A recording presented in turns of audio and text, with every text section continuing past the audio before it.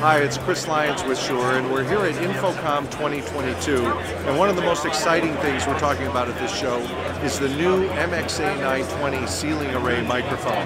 Now, the 920 replaces the MXA910 that many of you are familiar with, but it's got some really exciting new features. First of all, the 920 has a completely new array architecture, so it actually sounds a little bit better than the 910 that it replaces. Number two is the way the coverage works. With the 910, you had to place loads manually to pick up different people in the room. With the 920, it uses automatic coverage technology.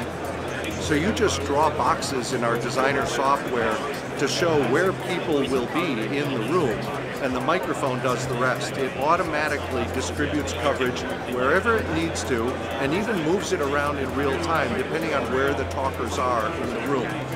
And then all the talkers are picked up and processed by IntelliMix DSP that's built into the microphone, so you get a pristine audio output to feed to your video conferencing system.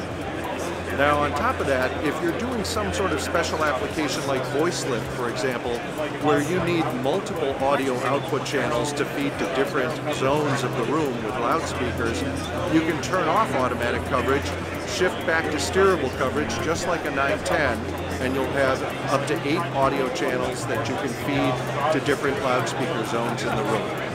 Now, of course, you can see behind me, it comes in both a round and a square form factor to fit different architectural stylings in the room.